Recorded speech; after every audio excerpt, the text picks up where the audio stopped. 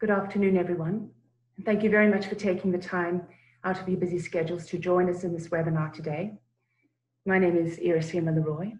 I'm an Associate Professor of Geriatric Psychiatry at the Global Brain Health Institute at Trinity College, Dublin. And I'm one of the directors of the Dementia Academy, which aims to support the knowledge and practice of frontline clinicians. So this is a very interesting time, as I'm sure you'll be aware.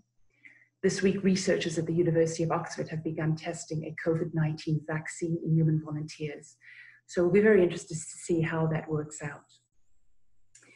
But this has been a challenging time for many clinicians, and I think there have been a number of phases that we've moved through over the past few weeks. I think initially many people were quite shell-shocked and immobilized. Clinics were being cancelled, outpatients weren't being seen. And then we moved into the scurrying around and the kind of muddling through phase, really addressing all the urgent issues. But now we're starting to address the less urgent, but extremely vital aspects of a patient's care. And we're in the information gathering stage and starting to put action plans in place. And I think our job here today is to try to help you make sense of some of that emerging information, of which suddenly there's quite a lot. What we haven't done yet is to start moving into the reflection stage and correcting what we're doing. But hopefully over the next few weeks, we'll be able to do that. So our goal today really is to ensure that the information we share is accurate and practical and meaningful. And the reason for doing this, of course, is because time is in short supply. Information is now burgeoning when initially it was scarce. Clinicians are facing new clinical scenarios, and we have to figure this out together. So I'd like to just introduce the panel. If they can each just say hello. The first panelist is Dr. Karen Harrison-Denning, who is the head of research and publications at Dementia's UK. And she is an Admiral nurse who's been working for many years on the front line with people living with dementia and their families. Hello, everybody. Next is Diana Burgui, a medical social worker who has been working for many years in the memory clinic at the Mercer's Institute for Successful Aging at St. James's Hospital, Dublin. Hello, everybody. Good afternoon. Then there's Dr. Rónán O'Caoimh, a consultant geriatrician at the Mercer University Hospital in Cork. Hi. Dr. Gregor Russell, consultant psychiatrist at Bradford NHS Care Trust. Hello, everyone. And Dr. Clara Domínguez Vivero, an Atlantic Fellow for Equity in Brain Health from the Global Brain Health Institute at Trinity College, Dublin. And Clara will come in at the last 10 minutes, giving us an overview of the current literature that's starting to emerge and helping to signpost us to some key information that has been posted already online. So I hope you will find that helpful. Hello, everyone. So what we've done is looked at some of the questions already and tried to divide it into three key themes. The first theme is addressing some issues that have been emerging on the front line in terms of clinical care in memory clinics and with people living with dementia. The second theme is about adjusting and adapting our clinical practice and ways of working to adapt to the new scenarios.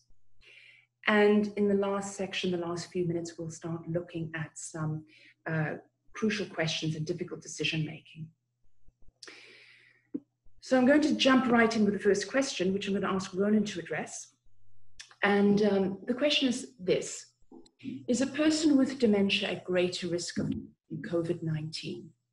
Early guidance was that, quote, they are at no more risk than they would be with the usual winter flu. Do you mind just talking us through that issue, please? Yeah, I mean, it's a difficult question because it's complex. I suppose from a biological perspective, there's no evidence to suggest that people are at greater risk than they would be with other types of infectious diseases. People with dementia often have a lot of comorbidities that go with that, and that does make them more vulnerable to other conditions. And we know from the evidence that's available so far that people with hypertension, existing cardiovascular risk factors, that they're more vulnerable to adverse events with the virus and have increased mortality. We know that dementia is a complex condition. There are lots of different subtypes of dementia. The overlap with cerebrovascular disease is significant. And therefore, one would expect that those patients are certainly more at risk with with COVID-19 than they would be with your typical annual influenza. But there's other things about COVID-19 as well that make patients with dementia more vulnerable. And part of that is the social isolation and the social distancing measures that we've introduced in order to suppress the curve and try to reduce the burden on the healthcare system. People with dementia, particularly those who live alone, and there's a significant proportion of people with dementia who do live alone, their ability to socially isolate is significantly reduced. This can put a lot of pressure on them and their families. I suppose we know this condition can be asymptomatic for a lot of people. There are probably a lot of asymptomatic carriers who are walking in the community that maybe, older people with dementia may come in contact with if they are out of their own homes.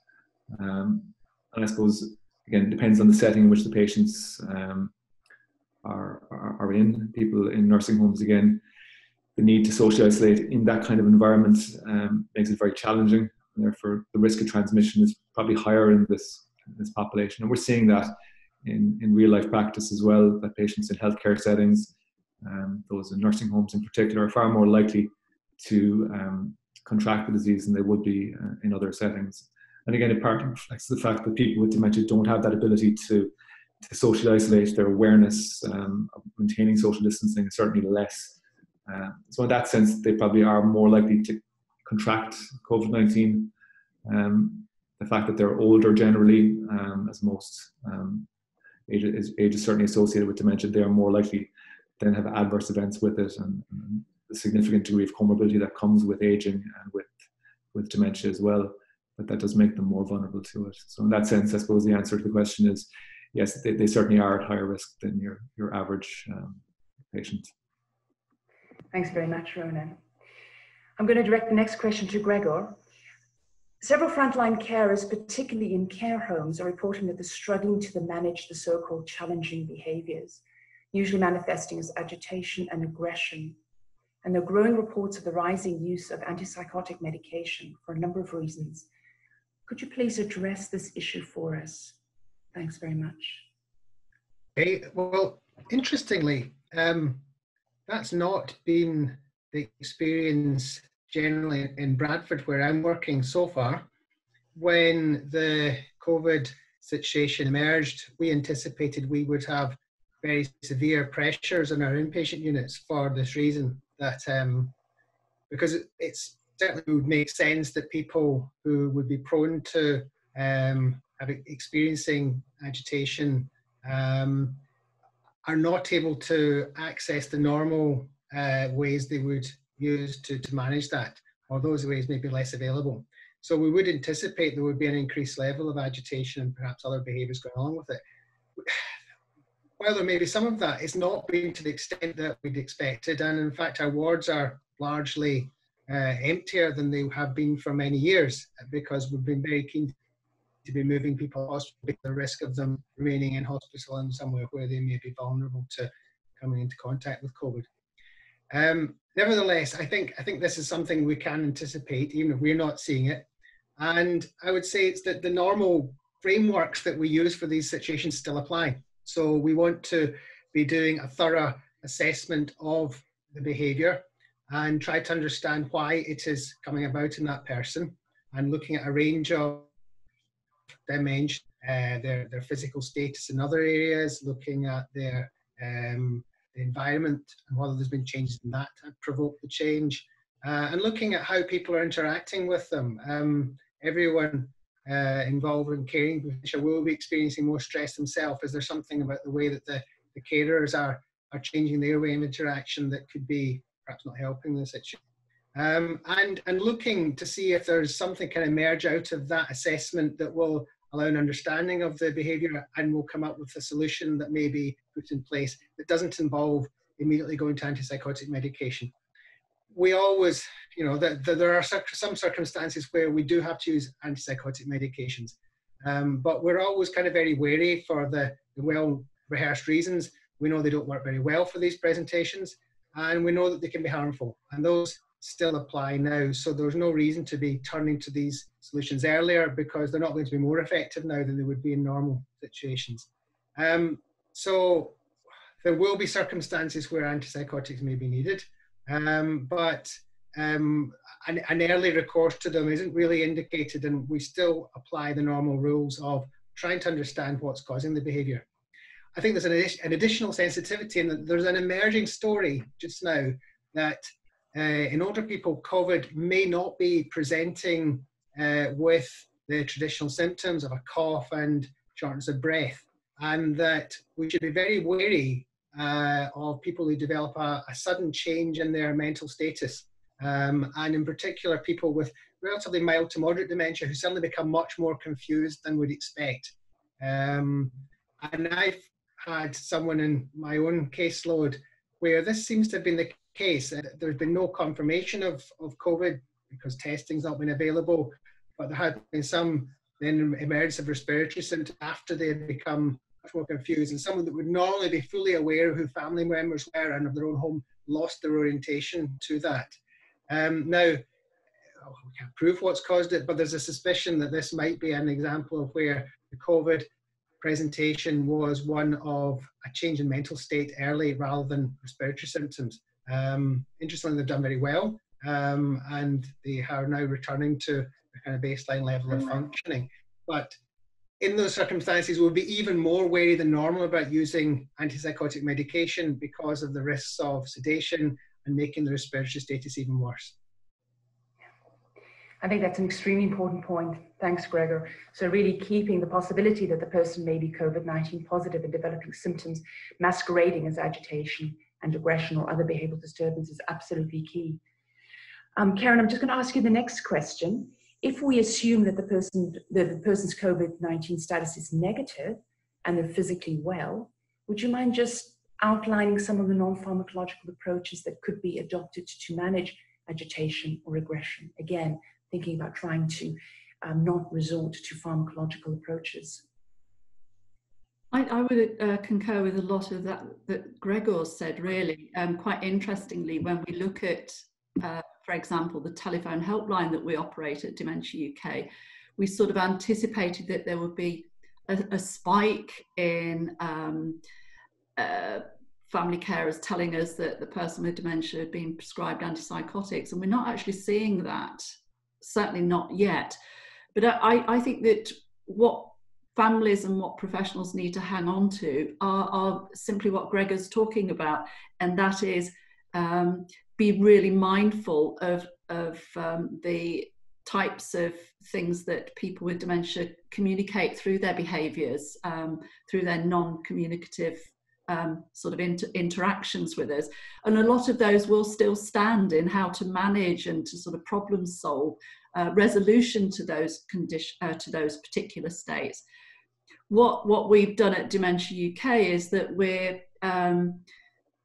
there's a lot of information being put out there, as you said earlier, but it's actually enabling people to access the right, the key messages at the right time. So we've actually looked at, well, what are people with, what family carers asking? What are care home staff asking? What are the frequently asked questions? And we're offering specific advice around those. So if you go to our website, you can see how we've answered some of those questions. And largely the same sort of non-pharmacological approaches still remain true in trying to problem solve, or what's the underlying basis for this behaviour? Is it new behaviour? Is there a sign of possible physical ill health? Are there reasons and rationales for why this behaviour is presenting itself now? Plus also we're offering advice and support on, if you do have a person with dementia who wants to leave the home, we give lots of advice on how a carer should manage that in any normal circumstance, but we're not in a normal situation. So we're actually helping them to problem solve. Well, try these different alternatives, such as one way of often helping a family member to keep a person with dementia who lives alone in their own home is to put a notice on the door and say, please, don't go out, wait until such and such your carer comes. And what we're finding is working for some people is actually saying, don't go out, there's a really bad case of flu going around. And it's actually using language that the person with dementia might understand or relate to. You know, there's no point putting a notice up saying that, you know, there's a pandemic and COVID-19 is, you know, going around.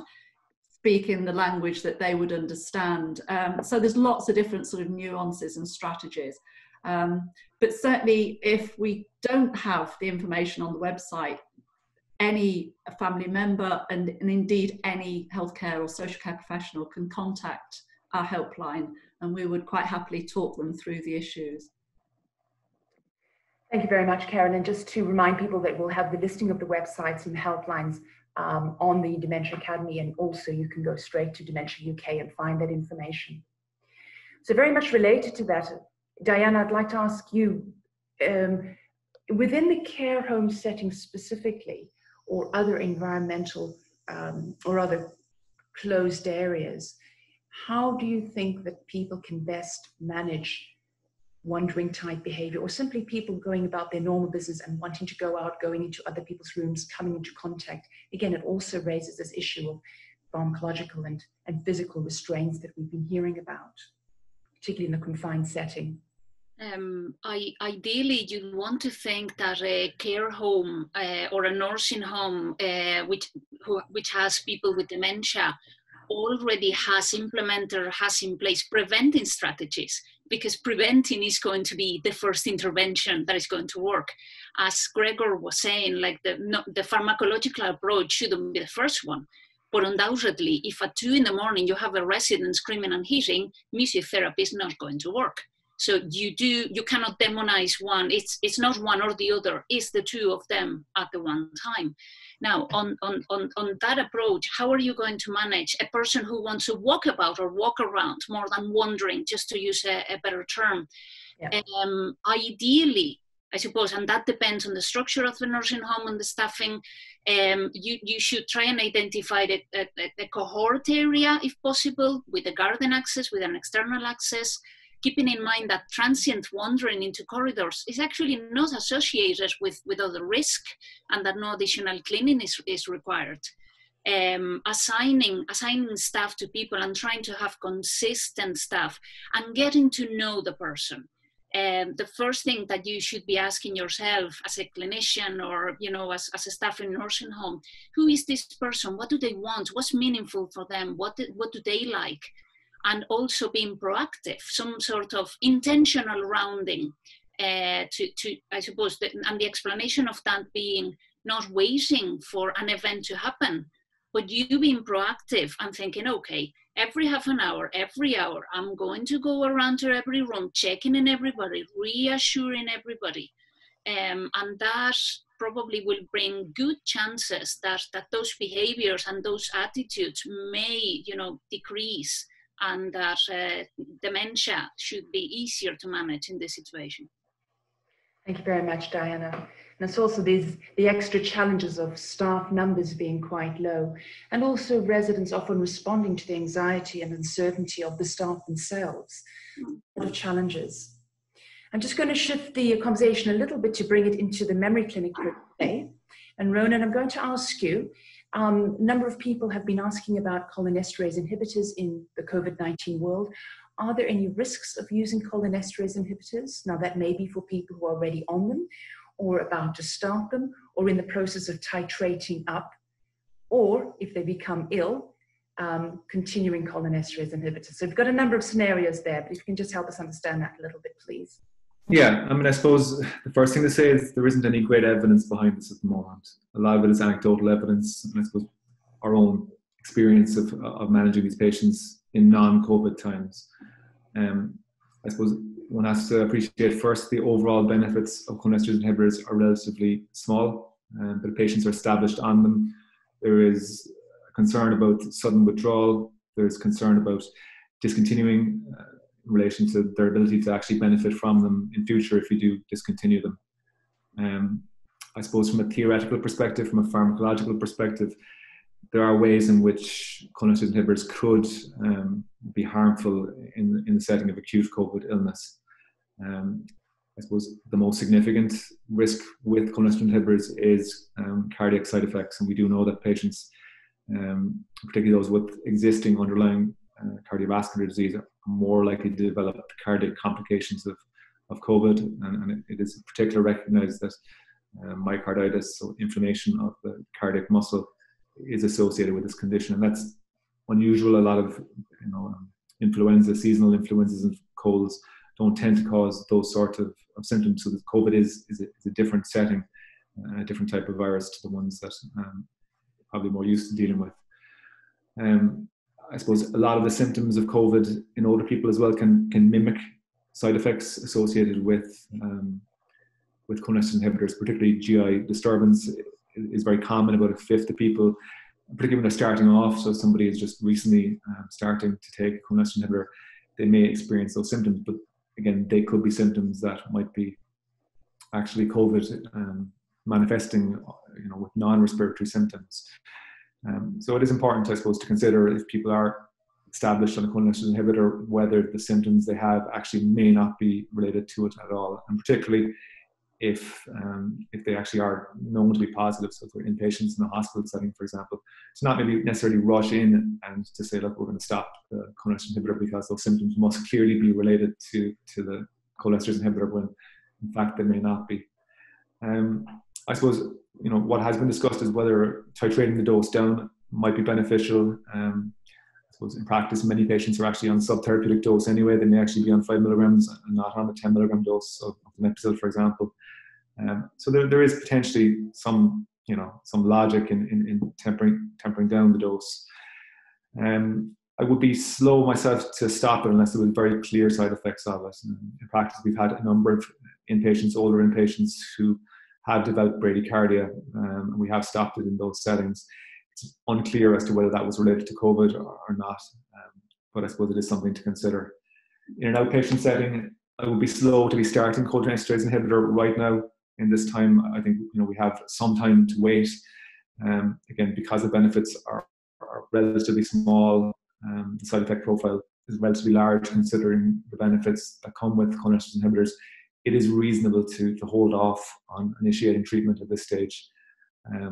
Again, it's a discussion to have with the patients to kind of tease out if you can do that. I guess a lot of memory clinics are on hold at the moment, so it may be possible to do some of that discussion over the phone, link in with their GPs, but actually a lot of these discussions are probably going to wait. And in practice, I think for a lot of people on the webinar today, a lot of their outpatient clinics, their memory clinics are cancelled, so they're not having this discussion at the moment. An alternative would be to start memantine as well. I suppose, again, a lower side effect profile in general and wouldn't have that kind of overlap with COVID type symptoms, so it might be a more appropriate medication to start. But I suppose at the moment the evidence isn't there that COVID and cholinesterase inhibitors are contraindicated together.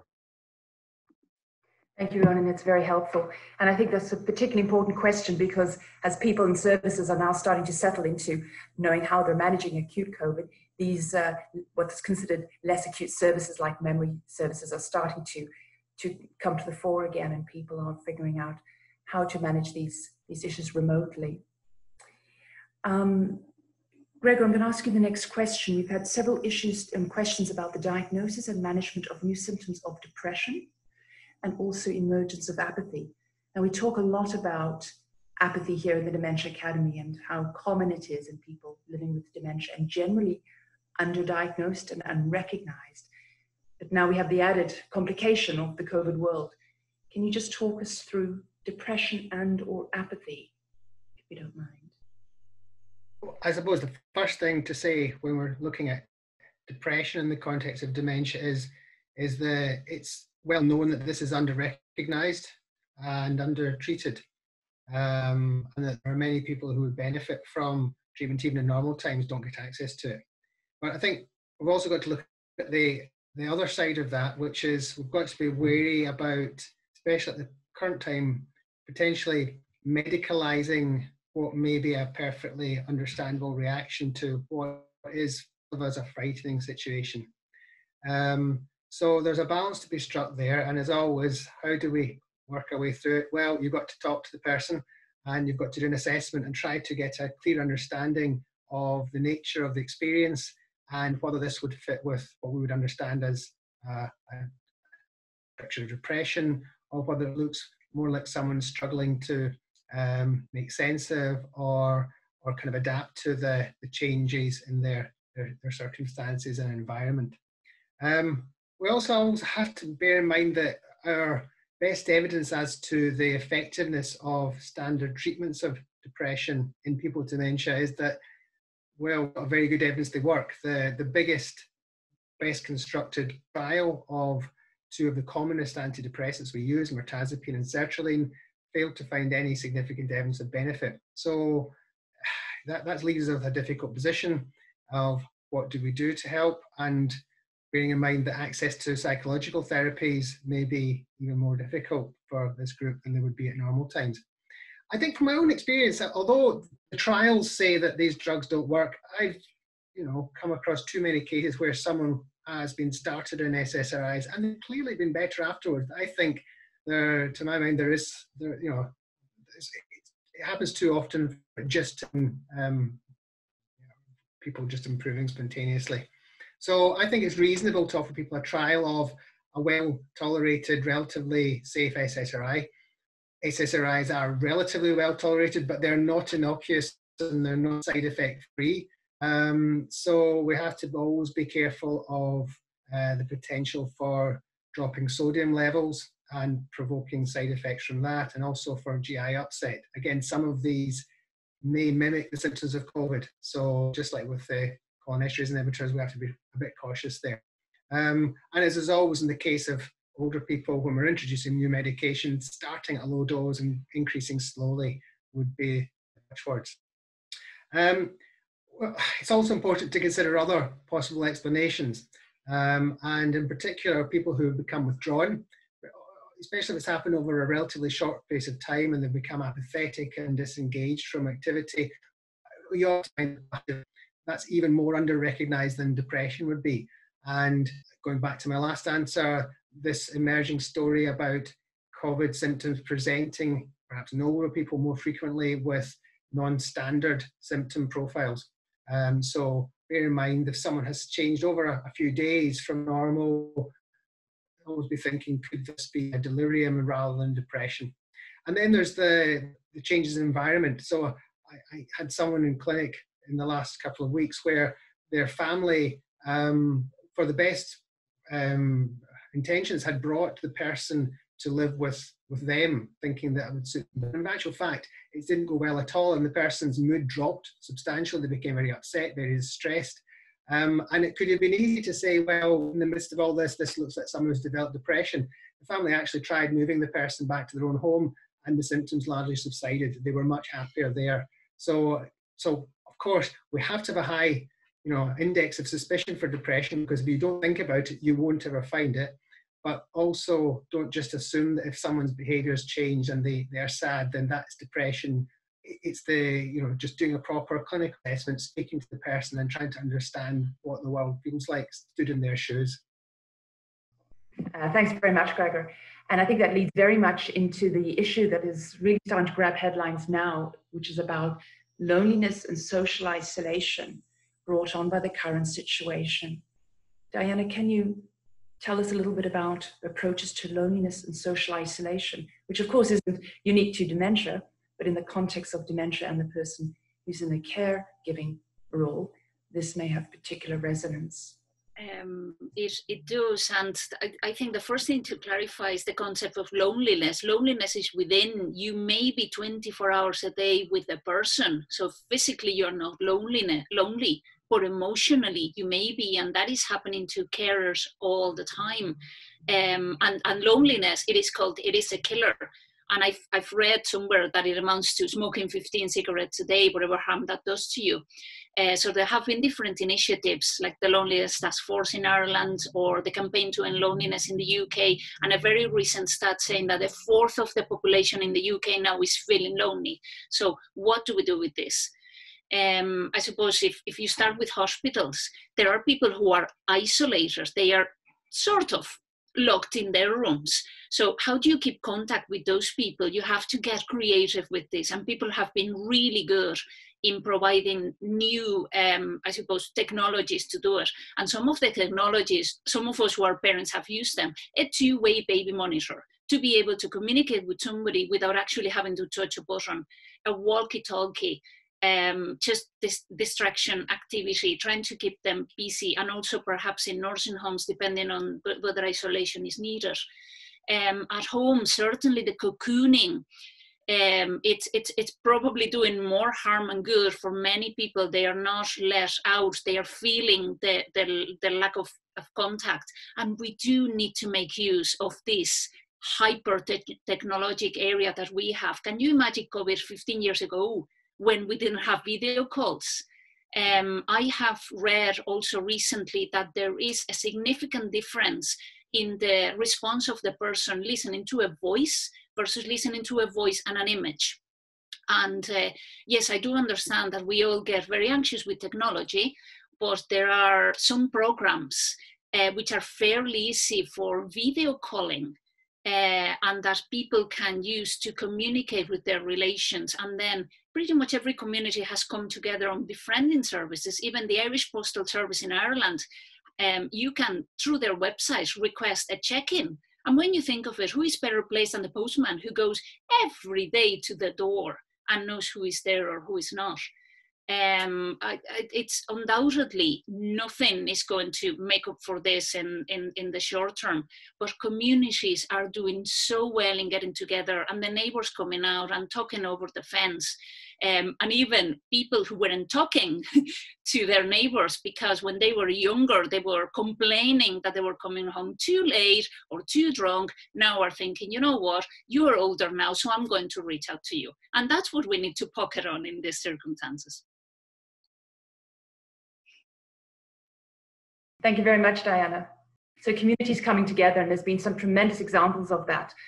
I think we're going to shift the focus a little bit to the second theme, and that's about adapting dementia services and memory clinics, because again, as sort of the acute scenario of how we've changed the way hospitals work to address COVID-related issues is starting to fall into place now.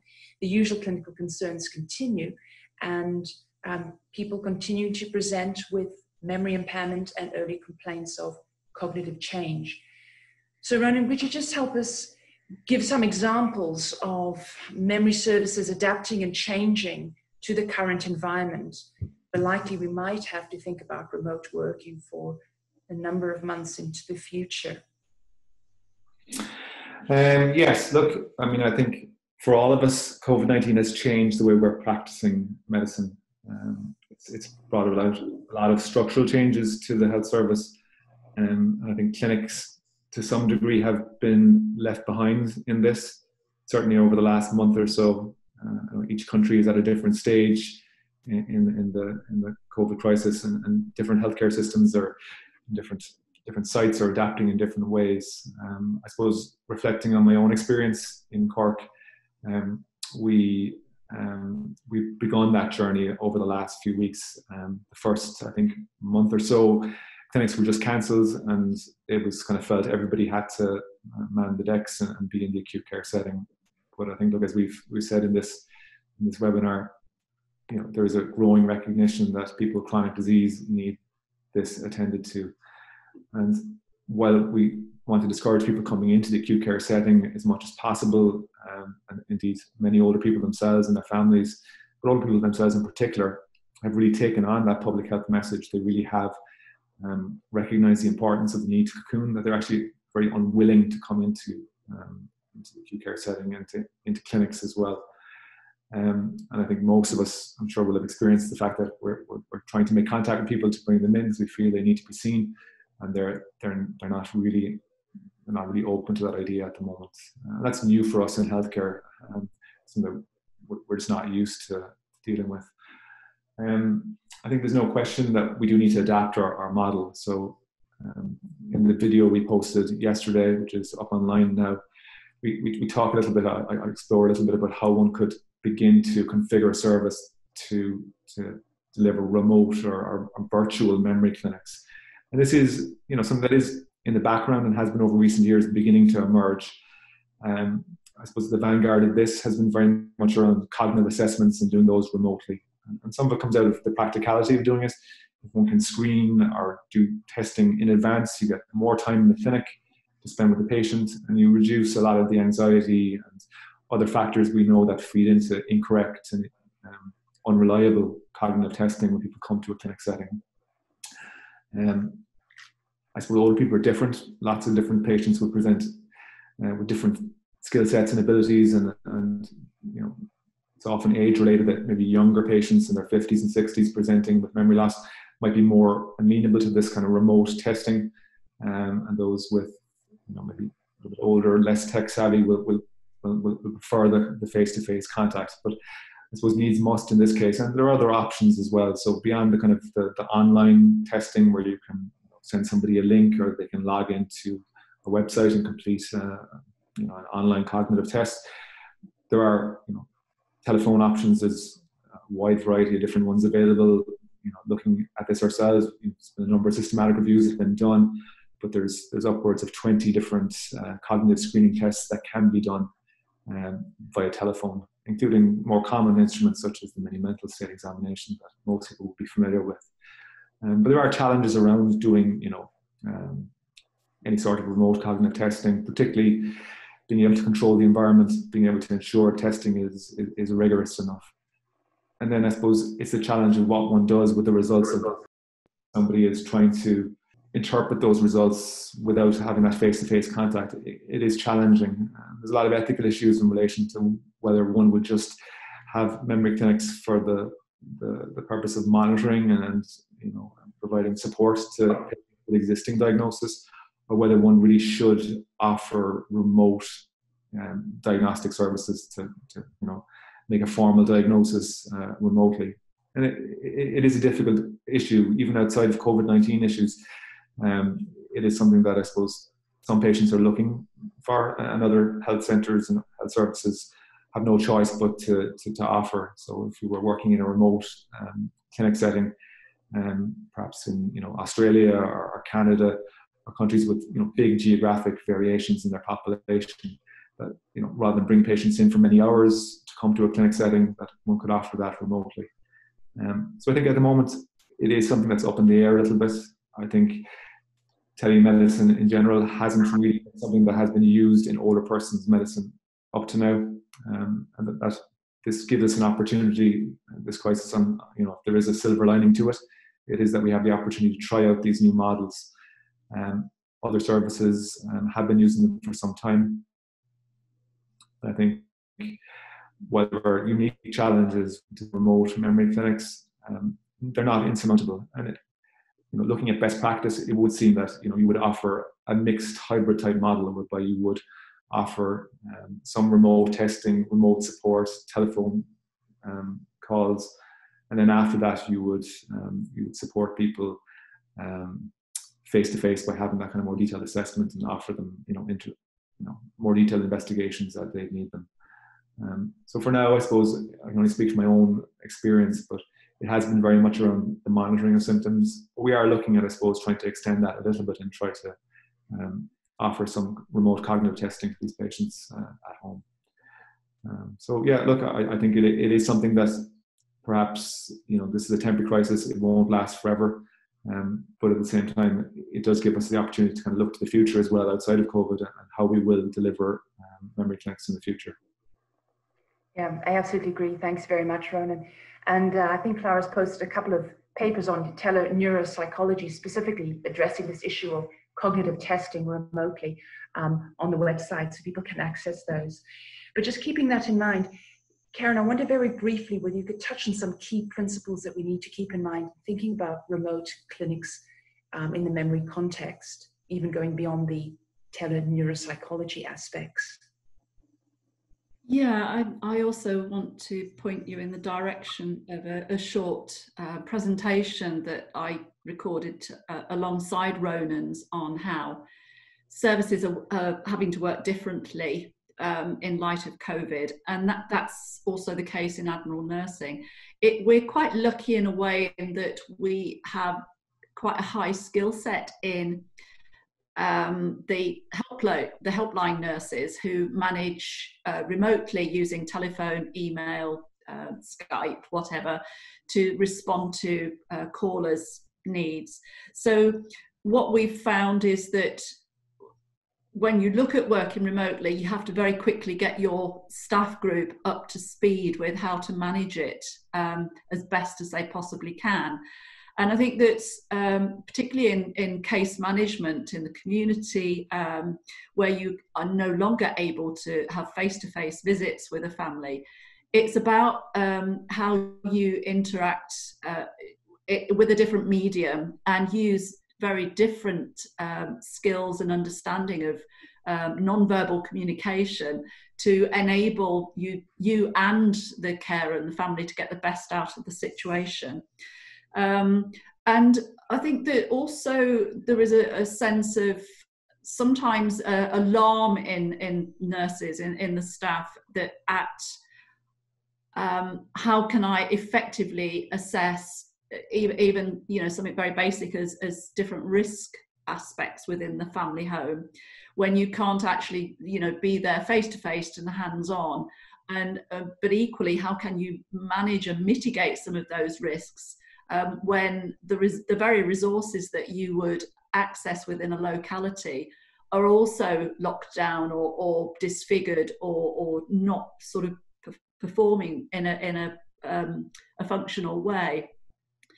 But certainly I think that it's very, it's key to use, really employ your listening skills, particularly if it's a telephone intervention, but also be mindful of your interaction over such as this, a Zoom meeting.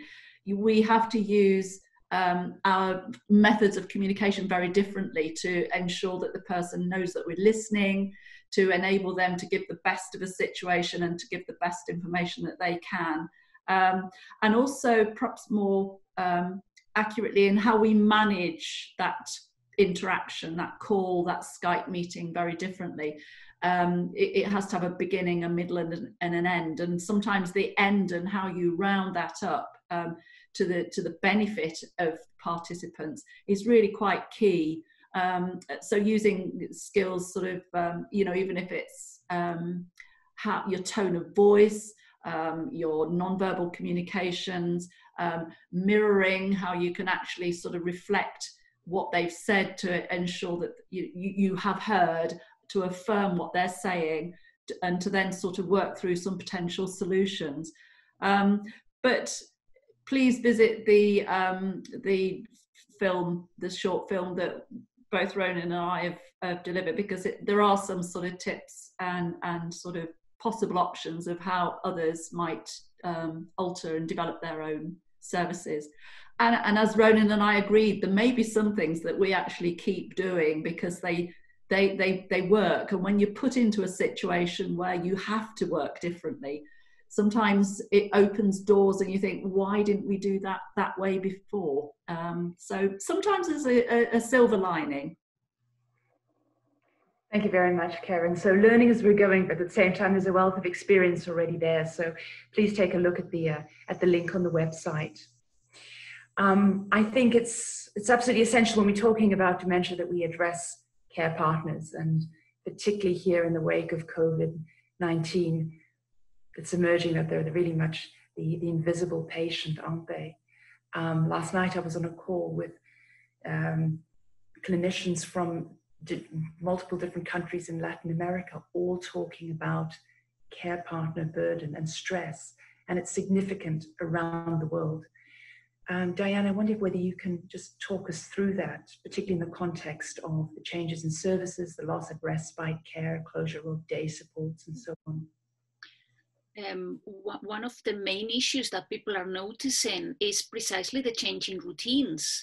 And routines, within routines, we all do very well, but the person with dementia doubly so, because it gives them that safety that they know what is happening and at what time, and suddenly all those routines, or most of those routines, could have gone. Not only, as you're saying, like people perhaps are not coming in to help them, they are not going to a center or to a respite, but also there are people at home who didn't used to be there. there could be grandchildren at home, there could be people who have been let go from jobs. So it's not only their routines, but also the routines of the carer. And care, not unlike parents, sometimes when I think myself, I didn't have my children to mind them 24 hours, 7 days a week.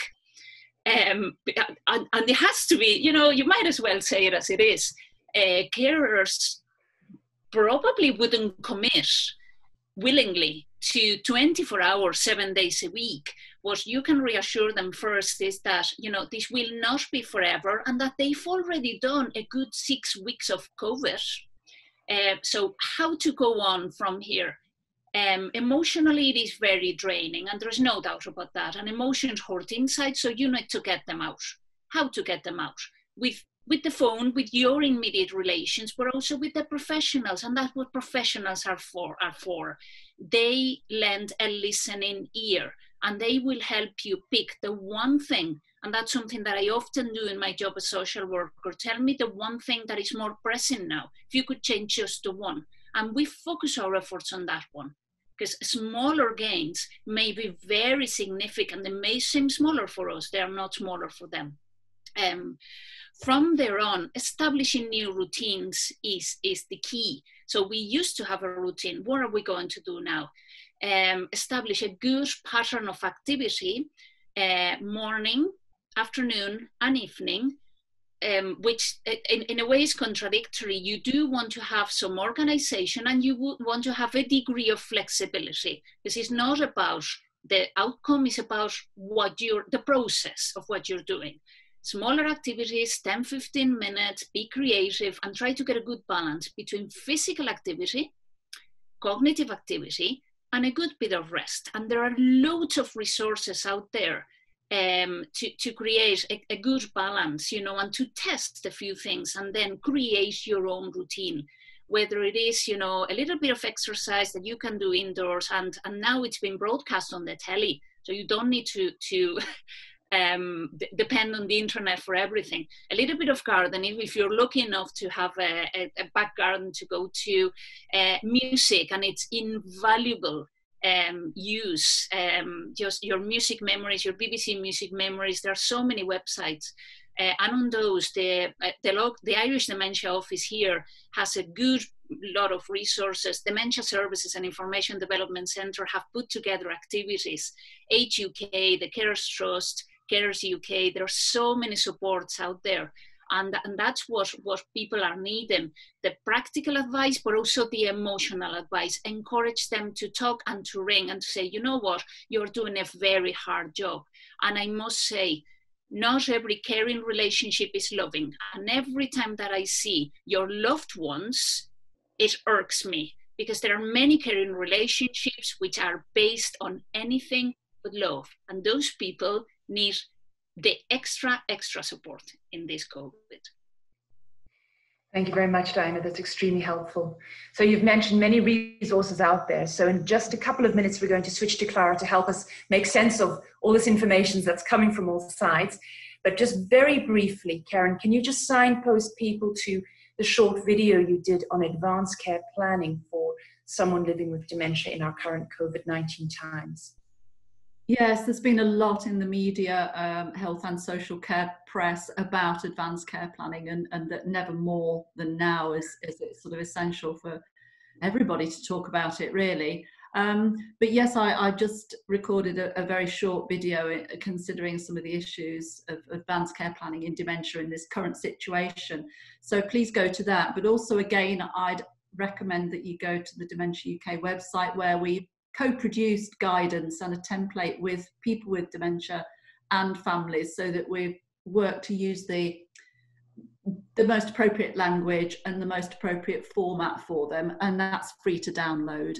And again, we've added some extra advice on advanced care planning in this current situation. So thank you, Karen. One of the questions specifically addressed doing this kind of work over the phone, but I think some of the advice that you have already given and can direct people to that. So we've certainly added a section about having difficult conversations, such as advanced care planning, in the medium of telephone. So please do access it. Fantastic. Thank you very much. So thank you very much to all the panelists. We're going to switch now to Clara, who's going to show us some slides about information she's collected that's emerging, starting to emerge, regarding dementia and COVID-19. And she hopes to add to this as information emerges over the next few weeks. So Clara, if you can share your screen for us, please. Yes, hello everyone. I tried to go for the most interesting things. I found the truth is that there's a lot of information already there, but not so much information specifically focused on dementia. So I tried to organize it, and I'm going to be very brief just to give you some hints. So regarding clinical care, I think this paper in The Lancet is a very good introduction on the particular challenges of dementia care during COVID-19. And then I found this very interesting online resource, this video from the Alzheimer's Disease Chinese Association about how to care about dementia during the outbreak. And I think it's very useful. It's just 30 minutes and it's really interesting. Regarding the particularities of elderly and older patients and COVID-19, these two articles seem to me to be very useful. The second one even includes psychosocial and public health considerations regarding these populations. And then the role of physical and rehabilitation medicine. I found this one very interesting for the aftermath of the outbreak. And they even remarked that many patients of COVID-19, elderly patients, then after have to deal with a lot of consequences of deconditioning and also cognitive decline. So we also have to be there for that. Going back to the conversation we already had about medications, this is why I brought these cardiac and arrhythmic complications, because they have a section talking about possible effects of different medications on these kind of complications typical of COVID-19. But then I found this, I think, amazing resource on how to optimize medication management in long-term care. What treatments are worth to keep, how can we get them out if we need to. So I think this is very interesting, and everything is online and for free. About adapting services, there's only one paper reviewing how they adapted the neurology department for this situation in the Columbia University Irving Medical Center, but it's quite interesting and it's quite exhaustive in the information they give. And then the Journal of Telemedicine and Telecare, which is the first time I have to confess I come and I find this journal, but now it's very useful. So they review the telehealth for global emergencies, and actually it has been used in different situations. So it's also a very good resource. I want to remark that the Journal of the American Geriatric Society is releasing a very interesting material, and this on the how to apply the MOCA online, and the link you can see down is like a educational resource for doing this. And then, well, some information about how to deal with COVID in long-term care facilities. This one is very schematic and easy to read. It has very useful algorithms. If you are interested in the epidemiology on long-term care facilities, I think this one is the best that I ran into.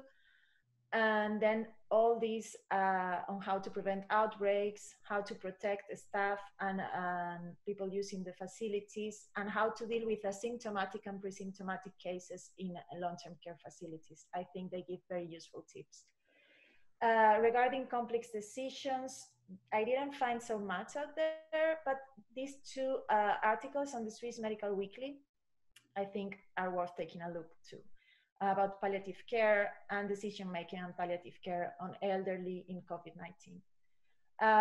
We also need to keep going with research regarding dementia. The situation should not stop us from doing that. And this is a position paper on what we should focus on during this situation regarding mental health and some vulnerable populations.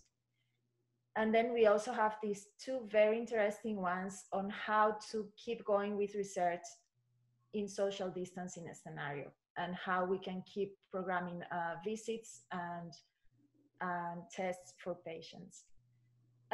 Finally, these are online resources, first for professionals and then just two little things for patients and caregivers. So this is, they have a lot of resources together from a more scientific point of view or informative point of view, less practical, let's say, but it's very interesting what they put together. And this one I found very practical. It's in Elsevier. It's like a hub of information, and the way it's organized, it's really, really easy to look for things for professionals. They tell you what you should do, or for example, they have a section on what to say to patients in any of these environments. So very useful.